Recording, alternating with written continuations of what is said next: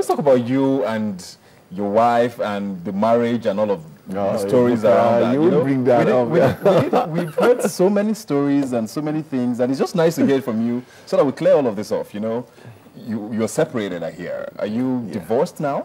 No, working on it. Okay. What's informed all of this and the marriage itself? You know, we heard so many stories. Okay, there was violence, there was infidelity. I don't know whatever caused it, but what informed the separation and why is it irreparable? Well, a lot was misconstrued, Okay. which I will not hold anyone, you know, responsible for it because everyone is entitled to their opinions.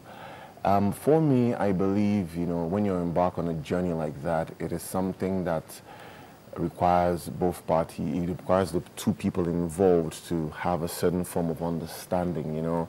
Let me go a bit spiritual here with, you know, the Bible says it can two work if they do not agree, you know.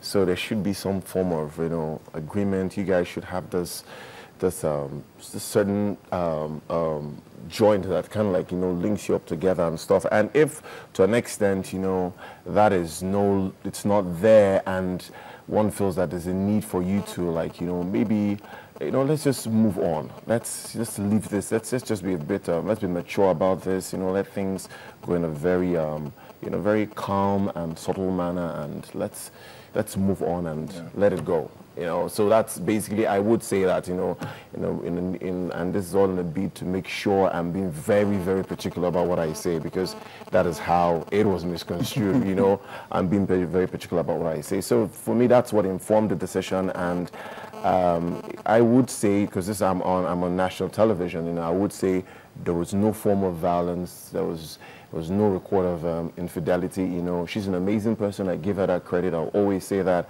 I'm not one who will talk down any human being, you know. So, but I just had to move.